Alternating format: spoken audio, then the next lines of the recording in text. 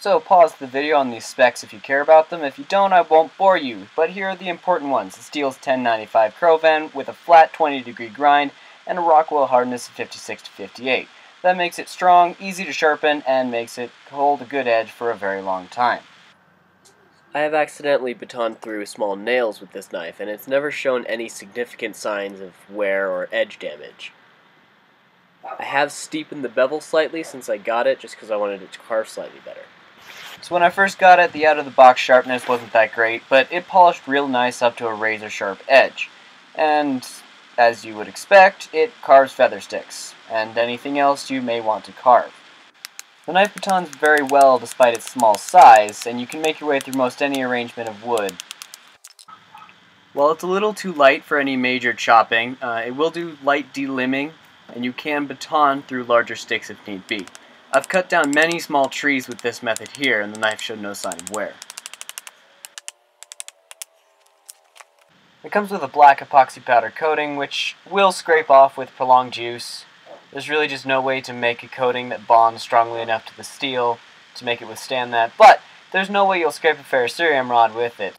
The back spine is very sharp and will throw showers of sparks from a ferrocerium rod or scrape good tinder off of dry sticks.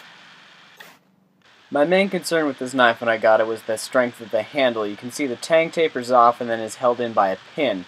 But after 2 years of hard use, you'll hear in the next clip there's no rattle whatsoever.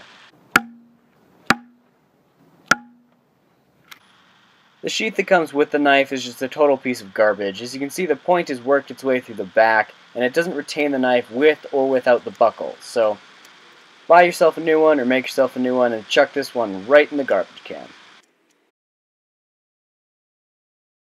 While I can imagine this handle would be fantastic in terms of its ergonomics when used as a fighting knife, as a bushcrafting tool, there are some issues with it.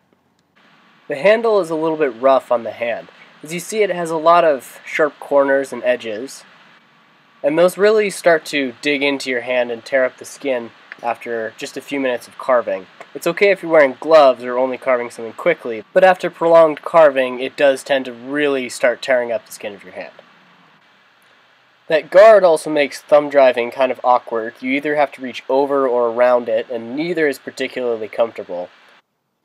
So my overall impressions over the past 2 years of using the knife, it's a solid, really well-built tool that'll get you through most any situation and do any task you ask of it.